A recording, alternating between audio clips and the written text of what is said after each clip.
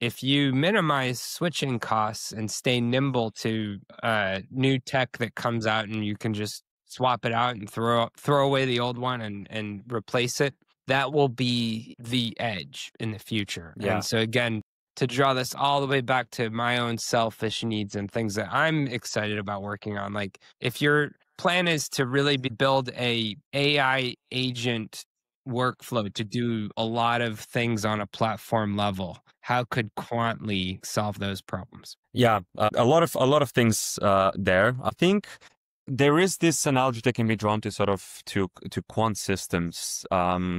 Ultimately, as a fund that is effectively utilizing some of the funds that we're working with as well, that are basically utilizing this sort of AI system that is in a way a kind of a digital twin to their PMs and analysts, but also sort of an assistant, sort of looking at things from a different perspective from what they would normally do.